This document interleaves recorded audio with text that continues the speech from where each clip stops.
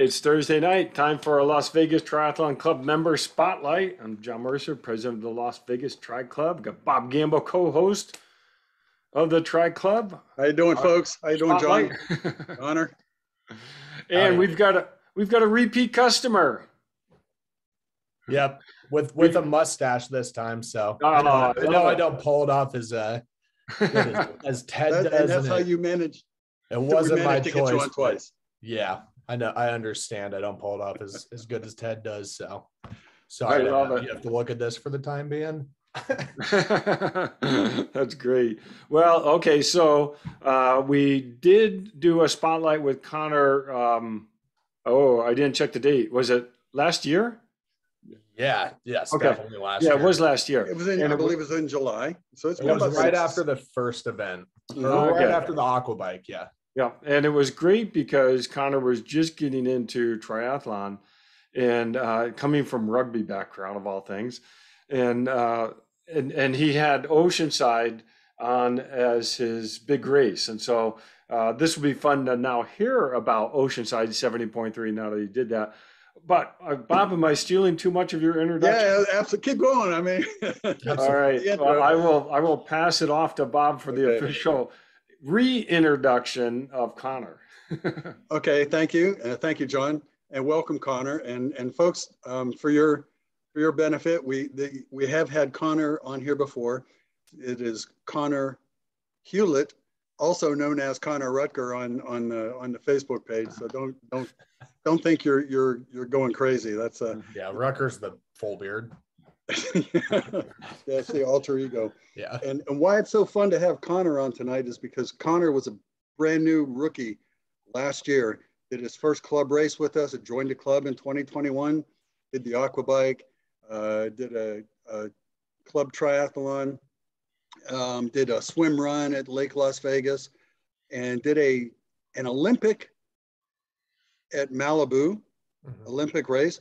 And then as a novice, which we can't call him a novice anymore, he did Oceanside 70.3, which is pretty amazing. And so we're going to talk to him about that. And one of the reasons we wanted to have Conor on here tonight was because Conor is the winner of our Ironman entry. I don't know, what do you call that, John? It was 70.3 raffle entry. It was a 70.3 raffle entry that we got from Ironman. Mm-hmm. Yep. And so, well, first of all, just to get started, Conor, you went as a novice and you signed up for a arguably pretty tough 70.3. And I want to know, when you were looking at those waves on Friday before the race, what was going through your head, and what was going through your head, your mind when you were on that starting line? Yeah, I knew it could be like that.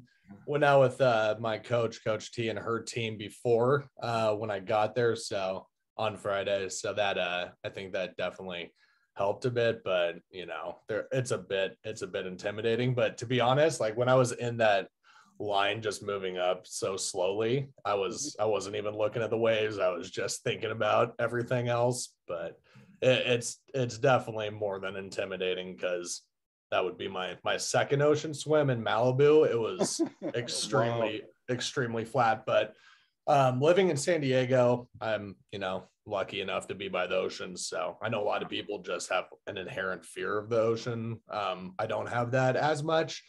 And going every 5 seconds, I think that, like you said, helps a little bit without people floundering and hitting you in the face. So nobody climbing over top you? No, by no means did I go fast, but it definitely, wasn't as bad as I thought it could have been. Yeah, well, let's walk through this race, because this was your first 70.3. Yes. And I'm curious, even tell us even about the week before the race, so race week. What was that like as you were getting ready for Oceanside? Took it pretty easy. I was with a Coach T. She has, me on my schedule and everything. I had a bit of patellar tendonitis, so was kind of just afraid and nervous the entire week, because I knew I wasn't going to be able to go as nearly as fast as I wanted. When I was at the orthopedic, he jokingly was like, so are you going to just not run or walk?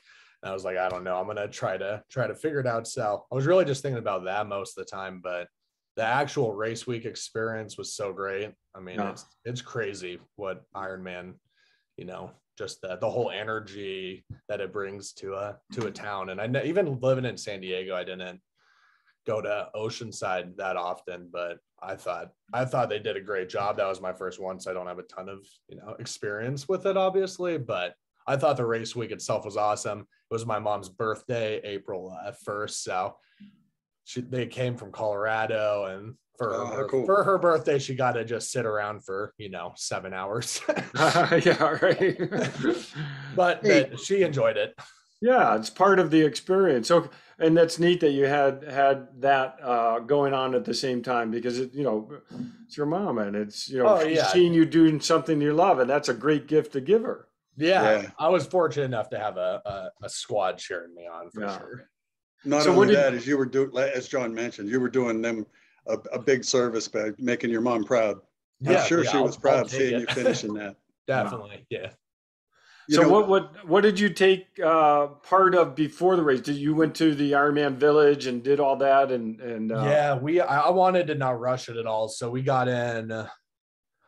I went to we were staying in like sort of near downtown or La Jolla when my parents got there, so I went there the first like Wednesday night, and then Thursday we started driving up to Carlsbad where we were staying. So it didn't feel rushed at all. I was able to, start picking up the packets, the day before and really take it easy. And then obviously meet up with coach and everything. So it was, an all around great experience. I know I might not have the luxury of taking my time every single race, because just certain races aren't as close, but it was super fun.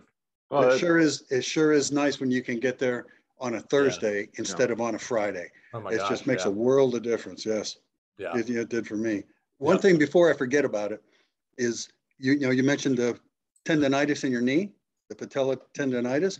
I was wondering if that had an impact that actually was kind of like a regulator that kept you within yourself so that you didn't overdo it. And then you had an actual good race because of it. So had you thought of that?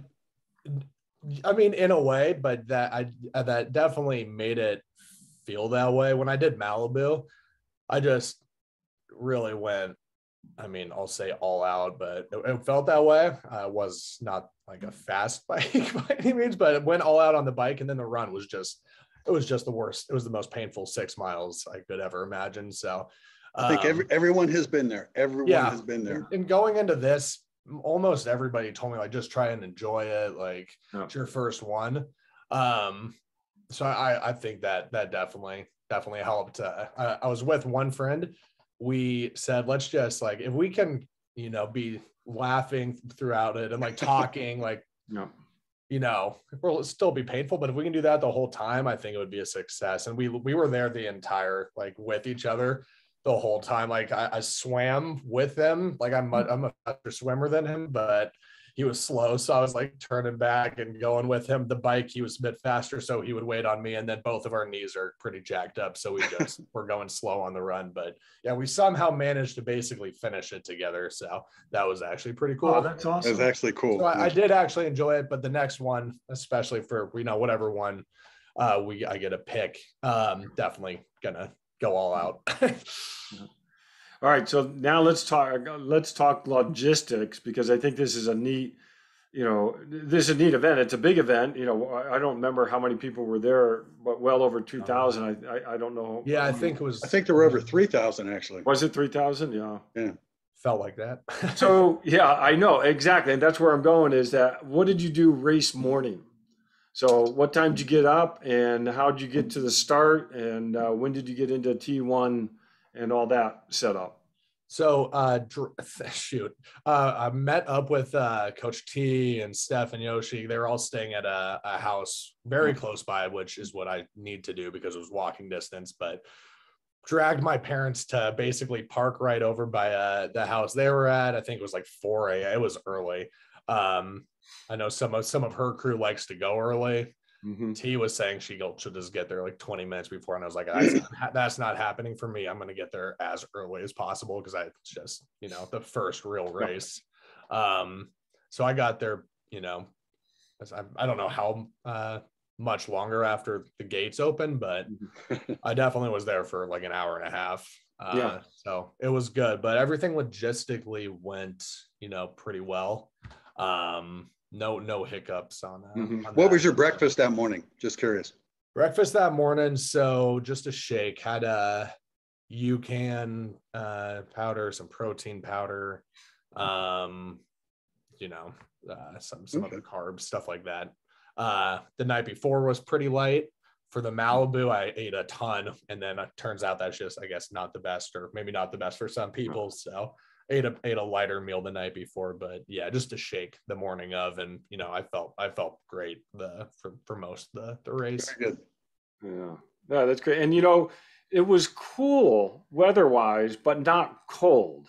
It was perfect. I've gotten very lucky between the Olympic and then this, and then even some of our events. I know one of the events that you did, I think it was, I'm not sure which one, but the waves were pretty choppy. But the longer events I've been able to do have been very, the weather's been great. So I've lucked out. I'm waiting for that to not be the case. Well, and that's important. Like when you go down that early to the swim start, to have the right clothing to stay comfortable. Yeah. So. Yeah. Well, it's hard to get cold when you have a wetsuit on too, though. I mean, it's like, it's you almost have to, stay cool enough because of the wetsuit. Yeah. I think I had it on. I probably put it on maybe like 20 minutes before exiting. Okay. I just don't know like what the right protocol is. And I'm sure it just comes down to comfortability and just what people want to do. Cause I'm sure some people put it on, right, like last second. All right. So you're headed to the start. You put your wetsuit on, you dropped your morning clothes bag off at that was a nice logistic. They had that right there as you head out to the beach. Yeah. That was really helpful. And getting it at the end was quick. So yeah. I thought it was set up really well, but yeah. So then you go out to the beach to line up. What start time were you lining up in? What window? So I ended up right next to Bob. What was that, like the 40 to somewhere? We were the 40 to 45, I think. We were in between 40 and 45. I definitely could have gone up a bit, but my friend got there like last second, so I was just we didn't want to be the people just throwing everyone else aside. But yeah, I think between 40 and 50. So Bob, were you in that same window? Is that where you guys were close to each other? We were in the line together. Oh, nice. Okay. Yeah. So yeah, it was. We managed to once we started getting towards the front, we kind of snuck off to the right and probably got ourselves up a little bit, but yeah. All right. So now I got a question for Bob. Bob, what was your last minute advice for him? Or I don't know that words? What did I don't remember. I don't remember saying anything. I thought we were just talking. Yeah. We were just talking. I'm pretty sure you did I mention anything about going under the waves and grabbing the bottom? I think you did. And honestly, my head was just spinning and thinking about everything. So I was probably not being the best conversationalist at that time, to be honest. But it was nice. It was nice seeing, a fellow Tri Club member for sure. Like that definitely helps. And it did my mind. And it kept you from getting kept me from getting overly nervous, and it was good. It just went off real smooth. Yeah, definitely. It really is. It's nice when you can get close to people that and just sort of chat, or if you don't know people, just chatting, and because that line does take a long time to sort of move through, doesn't it? Yeah, it does. But yeah, as you're saying, I think just going every 5 seconds, that definitely is probably why I had a better experience getting out into the water. And Malibu just was in the very middle at the very front of my age group. Oh no. And that was just the worst mistake I could make. I definitely have no place being there. And I was just, my heart rate's going up and trampled. It was bad. All right, so you get close to the start Yep. gate. Yep. Any nerves at any point, or were you feeling pretty good at that point? Definitely nerves. It was more just excited to get it started. Parents were actually like at the very how cool. thing. So saw them, and then, just gave my boy one last, like, let's do this thing. Let's have some fun. And just went out, and yeah, it was good. But yeah, nerves and excitement were basically there that entire week. And that honestly probably did help during the race with any pain I could have had as far as the tendonitis, because you didn't feel adrenaline is going nuts. Yeah, and it was weird. It's like at the very end, lining up and hitting the start, it's like nerves went away. It's like, you just gotta do this, and you have no option. There was no nerves actually after. The nerves came early, but not at the start. Yeah. And it's nice with these longer races, like you have time to kind of calm yourself down just out of necessity, I would imagine. That's a great point. Yeah. Like I feel some of like the sprint races are it's nonstop. Did you have any trouble in the swim at all? I mean, because it actually was smoother than I thought it was going to be. I really, out of the three, I think swimming is what I'm like. It's pretty strong. Or I've gone. I mean, not at the very beginning because I've never swam up until like the past year. But it's what I think am a little better at than the other, two disciplines. But that saltwater and wetsuit really make a difference. I know. You're right up on top of the water. It's almost hard to like kick because your legs are floating. But I really enjoyed the swim. So did I.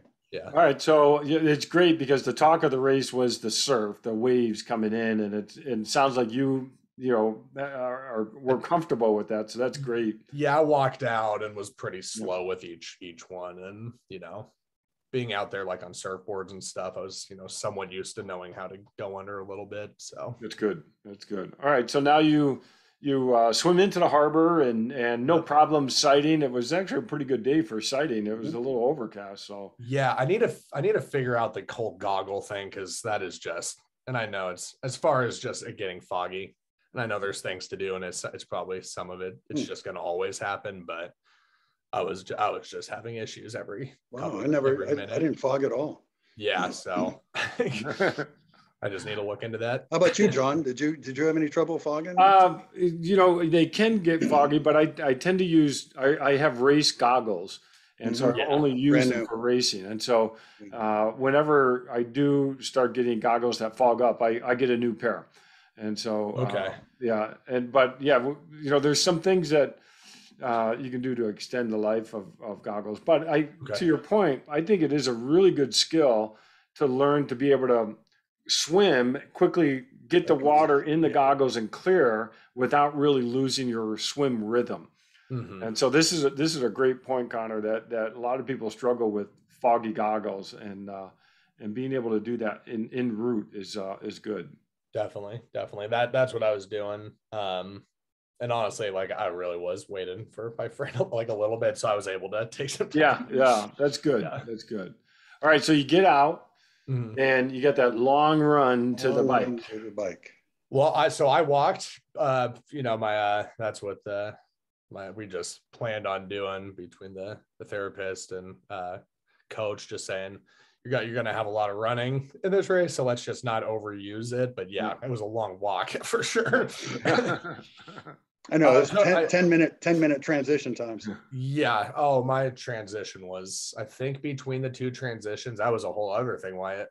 I think probably over 35 minutes between the two transitions. Yeah. So we truly did I tried to tape up my knee. That didn't really work. Kind of go to the bathroom, stuff like that. So just trying to take my time. And I think that honestly made me have, be able to control my heart rate, throughout the bike and the run a lot. But very good. Yeah, no, and I really like the approach, especially for your first 70.3 and knowing that you're dealing with an injury. Just take your time, get set so that you can do the next segment with the best success. Yeah. And that gives you a better time in the long run. Yeah. To control it. Absolutely. That was smart. All right. Good lesson learned. Tell us about the bike ride. Bike is by far my worst. I'm just, yeah, I just need to just go Well, more outside those runs. hills were a whole lot steeper than what I expected. Oh, I don't know about you. Those were tough. Oh yeah, my coach is like, "Oh, you do Red Rock, it'll be good," and she's just like, No. "It's nothing." But I've seen her, and I'm like, I'm not like, I believe that I can do it, but it's gonna be tough. Yeah. She's just, a beast. But yeah, luckily we do have Red Rock, so I can work on those hills. But that whatever the main hill is, I was just waiting for it the whole time. I knew it was a little deeper, Yeah. but that was tough, just going Mhm. and just seeing it right away. Your guys' Mhm. video helped walking through the whole, just the layout, so I kind of knew where it Oh, was going to good. be. That helped. Good. Going up it, somebody tipped over on their bike. It's kind of sad just going past them, and it's like, Oh, "Are really? you okay, man?" But like, I'm just trying to get up this myself. I'm sorry. He was Yeah. okay, but yeah. Yeah. A lot of walkers too. Yeah, I didn't have to walk the bike, so I was happy about that. But it was definitely tough. We had this in the group. We had this. It was one girl who was like cheerleading and calling out 10 strokes standing, sit down, 10 strokes, sit down, 10 strokes. And she was calling it out. And like for like a quarter of a mile, there were, people spaced out doing this, Yeah. following her chants. 10 Oh, strokes neat. standing, 10 strokes sitting. I was worried about some of the rules and regulations that they have as far as distances behind, but I quickly realized that's for like the best people in the front, that they're probably trying to make sure that no rules are being broken, because I don't think I saw anybody really watching over us, and the people towards the back are just trying to get through it. So Right. but I didn't see anybody being flagrant either. Yeah, Nobody. but no, it went well. I was worried about just my ability on the bike to grab water, grab some other nutrition, and not falling over, because I didn't really you did a lot of firsts. Yeah, I didn't crash, so I was very happy about that. Some guy tossed a banana. I had to fumble with it and catch it in there. That was tossed it to you. Yeah, it was kind of funny. I caught it. They're cheering, so that was kind of funny. So wait a second. Did I hear you did crash during? No, I didn't. He said he didn't crash. They tossed him a banana and he caught it and didn't crash. Got it. I was really worried about that, because I haven't done much practice like that. Yeah. Even when I'm just on the bike and reaching around fumbling for water, I've we'll have issues. So but didn't during that, thankfully.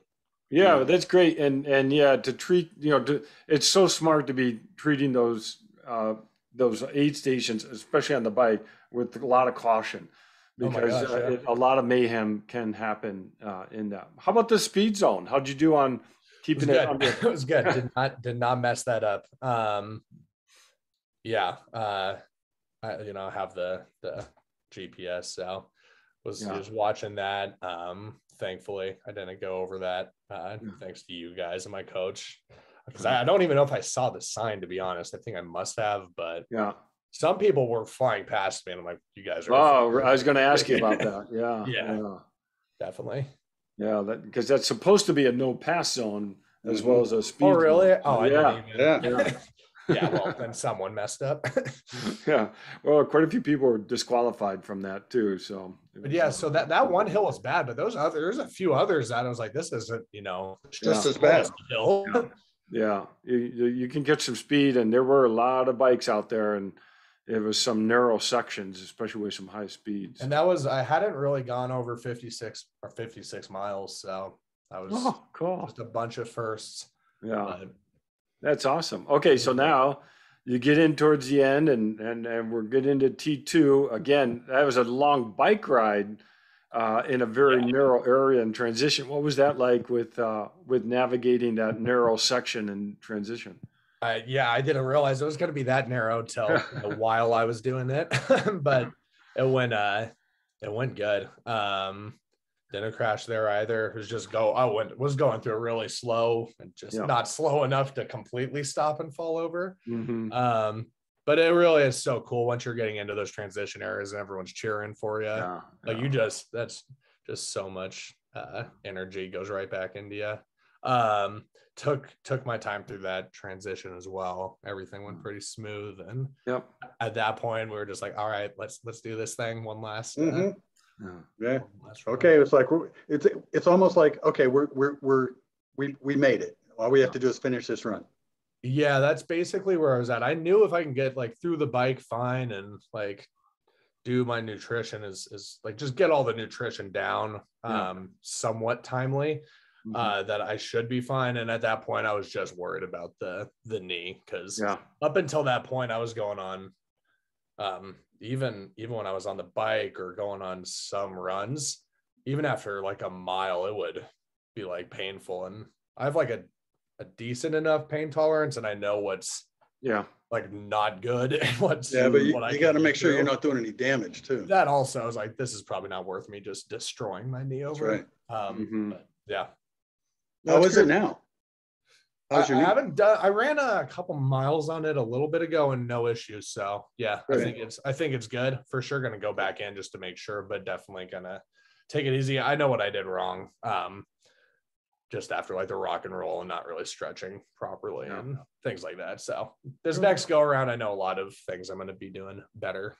Oh, good. So the knee held up obviously for the run, even with those steep up and downhill. Did you walk? Yeah, but yeah. I was going to ask you, did you walk the downhills? We didn't walk the downhills actually, but that probably would have been better for me to do that. Much better on the knee for sure. Yeah, so just walked the uphills, ran everything else.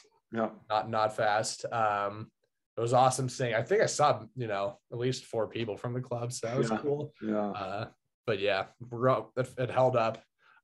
Once I hit like mile 9 or 10, I was like, all right, That's great. Good. Yeah. And finish line, tell us about the finish line. Yeah, that was awesome. I mean, once you go down that last hill and you can, once you can see it, it's just the coolest thing. Just all the music, there's people cheering and everything. So that was a great feeling. Definitely. It's a crazy feeling after these races. Even after rock and roll, and that was only that was 13. And you have all the energy from the caffeine and whatever you're taking. It's quite the that's awesome sensation after. So this was just on a whole other level. It was the coolest. Well, you finished that, and now that you've got this new entry, what do you think you're going to do? So I was telling John, most of my year is pretty booked right now with just like weddings and events and stuff that were just like pre-planned. And I obviously didn't expect I was this raffle and wasn't really even expecting to win it, to be honest. So super excited. But the 2 that I saw registration was still available was Santa Cruz. I didn't do that much research. I just saw like this looks like a pretty beautiful run and rides next to the ocean again. A little further, but that looked cool. And then the other one was Oceanside, because it would be great to see what a year of work and again what I can get that down to. That's awesome. Get my time down to rather. So I think you have a benchmark. Yeah. I think it's a pretty easy benchmark. I think I should be good. Hey, that's all right, but you did it the right way. So okay, so now I love Bob's question, and what are you doing next? And I'm curious, what's the best advice that you would give to yourself now that you've done that first 70.3? More outdoor rides. I was on the trainer way too much. You and me both. I appreciate that. We're gonna have to get out there. I know some people probably can do that and do fine. I know the pros are on there all the time, but for me, I just need to be on that outdoors, just taking advantage of like everything we have in around Vegas, which is so helpful for any other races terrain. Doing more strength training, definitely. I think just to prevent injuries, just making your legs stronger in general. I think that would be very helpful. Stretch. I mean, thought I was doing, decent enough stretching, but that definitely wasn't the case. I actually believe you were on the right track with the strength, because that, just me working a little bit on strength I haven't been injured, knock on wood, because since I started doing strength. So I think that's huge. Yeah. And then really just following the, as far as running goes, just really following the heart rate monitor and just doing much more aerobic type training. And it's just, for me, staying on that really low zone 2 type training it's so tough because it's so slow and it's just hard to do it for me. You just want to go a little faster, or you just don't know how to do it properly. So you just jump up past zone 2 right away. But I think between those 3 things and just, taking my time, then obviously being consistent, being a young kid, so I'm going back, and not a kid, but I'm going back to San Diego and having fun with friends and stuff like that. So there's probably some sessions that I missed that I shouldn't have missed, but it's a hobby, just trying to have fun with it. That's right. And that's gonna pay off in the long run, because you're gonna be more consistent. And sticking with the enjoyment. Conor, this has been so great to hear about your first 70.3, and I am really excited about you getting the entry, and now you're going to do fingers crossed you get into Santa Cruz. Thank you guys, everyone that does puts on the events and gives us the opportunity to join these raffles. Super appreciative of that, so thank you. Well, this is great to catch up with you. Thank you so much for jumping on the call again, and really the happy training. Yes, for sure. I will see it all out at the events. Yeah. You're going to do Saturday? The sprint? I'm not sure. No, as of now, I can't, but I'm going to see if I can move some stuff around. Err to the side of caution. Don't blow your knee out. That'd be a good way to test it. Very good advice. Congratulations on Oceanside again. Thank you.